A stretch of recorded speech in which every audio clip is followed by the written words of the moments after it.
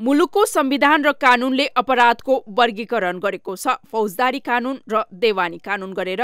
देवानी मुद्दालाई भन्दा फौजदारी मुद्दालाई गम्भीर किसिमले लिइन्छ र फौजदारी अभियोगमा दोषी करार भएकालाई सरकारी सेवादेखि राजनीतिसम्म अवरोध सृजना गर्ने व्यवस्था छ। तर अपराध यात्रामा संलग्न भए पनि दोषी करार हुने अवस्थासम्म पुग्नै नदिई उन्मुक्ति दिने प्रचलनले मुलुकको न्याय प्रणाली नराम्ररी बिग्रिएको छ। राजनीतिक प्रकृतिका मुद्दा र राज्यको सहमतिले मुलुकको दीर्घकालसम्म हित हुने गरी शान्ति स्थापना वा यस्ता गहन विषय बाहेकलाई पनि विभिन्न रङ दिएर अपराधबाट उन्मुक्ति दिने चलनकै कारण जनविश्वास समेत घट्दो क्रममा छ। आरोपपछि कसलाई दियो उन्मुक्ति? विष्णु पौडेल।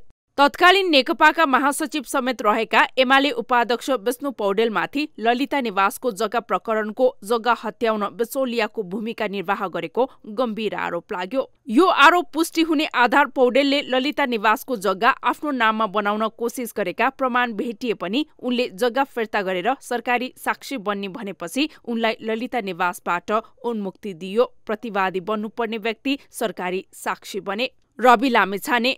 पत्रकारिता मार्फत चर्चामा आएपछि दल खोलेर राजनीतिमा होमिएका रवि लामिछाने नागरिकता विवादमा दोषी ठहरिए। नागरिकता कानून मिचेको पाइएपछि उनले सांसद पदसँगै मन्त्री पद, पार्टीको सभापति पदसम्म गुमाए। यी सबै कुरा गुमाएपछि सजाय तोकिनु पर्नेमा उनलाई प्रक्रिया पुर्याएर नागरिकता लिने सुविधा प्राप्त भयो। नागरिकता लिए पनि फेरि रवि राहदानी प्रकरणमा फसे। यो बेला उनीमाथि नागरिकता जस्तै गम्भीर अभियोग लाग्ने सम्भावना बलियो थियो, तर सत्ता राजनीतिले उनलाई छुट दियो। यो विषयमा प्रधानमन्त्री प्रचण्ड र गृहमन्त्री नारायण काजी श्रेष्ठले नै लचकता अपनाएको सार्वजनिक अभिव्यक्ति नै दिइसकेका छन्। नागरिकता राहदानी विवादपछि फेरि रवि सहकारी ठगी विवादमा फसेका छन्। उनी विरुद्ध प्रहरीमा उजुरीको प्रयास समेत भइरहेको छ, तर प्रहरीले जाहेरी दर्ता लिएको छैन। अरुण चौधरी। नेपालका एकमात्र डलर अर्बपति विनोद चौधरीका भाइ अरुण चौधरी बाँसबारी छाला तथा जुत्ता कारखानाको जग्गा हडपेको आरोपमा प्रहरी थुनामा छन्। उनीमाथि प्रहरीले अनुसन्धान जारी राखे पनि छाड्न ठूलो दबाव झेलिरहेको तथ्य बाहिरिएको छ। यस्तोमा कंग्रेस सहित विभिन्न शक्तिहरूले चलखेल सुरु गरिसकेका छन्। तर चौधरीले भने जग्गा कानून विपरीत आफूले लिएको देखिए फिर्ता गर्छु भन्दै विष्णु पौडेलको बाटो समात्न खोजेका छन्। अब उनीमाथि कसरी अनुसन्धान हुन्छ भन्ने विषय चासोमा छ। राजीव गुरुङ भनेर चिनिने दीपक मनाङ्गे।